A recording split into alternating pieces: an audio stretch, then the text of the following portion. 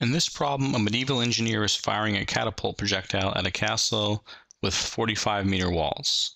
If the castle is 880 meters away and he fires a projectile at 100 meters per second at an angle of 37 degrees, does the projectile clear the wall of the castle? So let's think for a second what this problem is really asking us. It seems like it's asking us, does the projectile get above the height of the castle wall?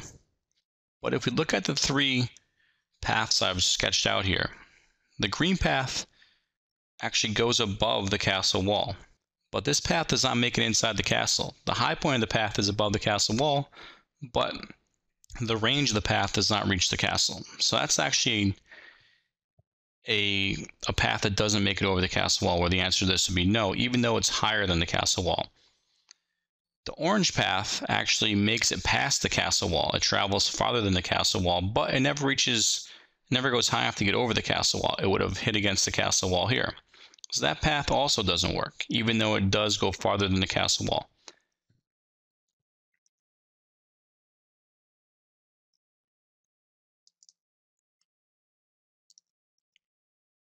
The purple path seems to work well, where it does actually go above the castle wall and into the castle.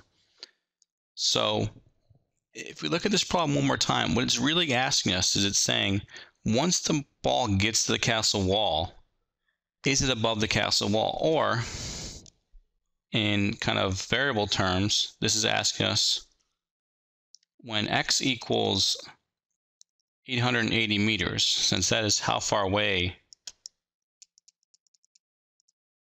the castle wall is from where the catapult is y greater than 45 meters? So when the position of the catapult ball is 880 meters in the x direction, is the position in the y direction above 45? Because if it's above 45, the ball will be up here somewhere and it would make it into the castle. If it's below 45, the ball will be down here somewhere and would actually hit the castle wall.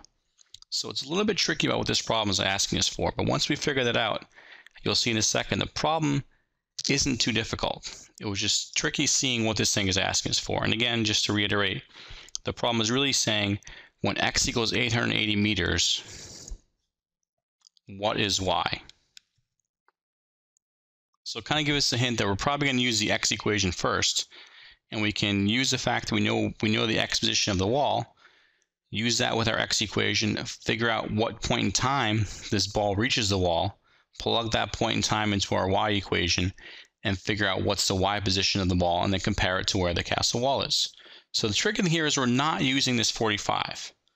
A lot of times students want to say, hey, that 45, that's what y is, it's a height. But here, no, that's not an actual number we're going to use in the problem. We're going to solve for a number in the problem and then compare it to that number at the end. So just be a little bit careful, don't get tricked. So this is a projectile problem. We're going to use our projectile model. We can use our projectile equations. I'm going to use 10 meters per second squared here, in this case, just to make our lives a little bit easier. So let's see. We need to also set a beginning position. I'm going to call where the catapult is my beginning position. So that's where y naught is 0 and x naught will be 0. And I'm also going to make sure I remember to call something positive. So I'm going to call up positive and to the right positive. Now, since our catapult is shot at an angle, we have to first find our initial velocities. So remember from before, the x initial velocity is going to be the resultant initial velocity, which in this case is 100 meters per second, times the cosine of our angle, which gives us 80 meters per second for our x initial velocity. And the y initial velocity is going to be 100 meters per second times the sine of our angle, which is going to give us 60 meters per second. Now let's start with the x equation. I'll use that one first.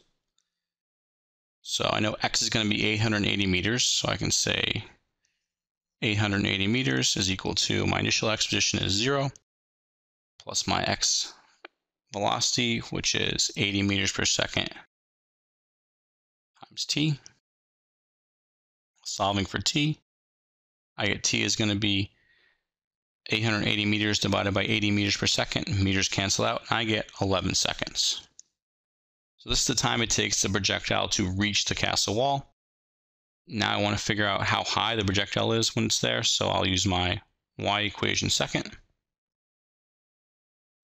And I can say y is equal to my initial y position is 0, plus my initial y velocity is 60 meters per second, times 11 seconds, plus 1/2, times negative 10 meters per second squared, times 11 seconds squared.